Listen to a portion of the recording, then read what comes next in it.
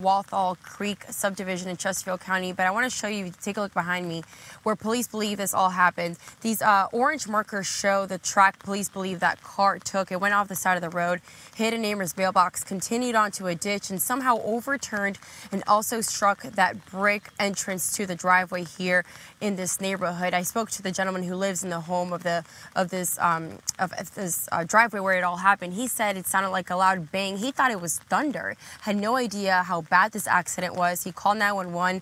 Police say a 2006 Nissan was involved. Again, it overturned. The driver did die on the scene. Now, we're still waiting to hear more about the investigation, the cause of this accident, or the identity of the gentleman who was killed. Of course, they need to notify his family first, and as soon as we learn anything else about this crash, we'll bring you those updates. Reba. Very sad there.